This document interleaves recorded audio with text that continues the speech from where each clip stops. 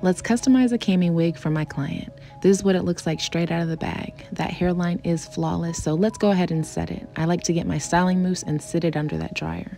When it's done, now it's time to put in the messy beach waves as she requested. This is the final look. I think it came out absolutely gorgeous. Next step, we're gonna cut that lace off. If you guys have not gotten these scissors, they're called pinking shears. They will save you a lot of time and hassle. As you can see, it's just gliding right across that hairline and it gives you a flawless cut. This is the final look and she is ready to ship. If you guys like videos like this, hit that plus sign and comment. Don't forget to find me on all platforms. Everything is linked in my bio. If you guys are interested in this unit, please click the link in my bio. This is called the Cami wig. And any customizations, please send us an email. Thanks, guys.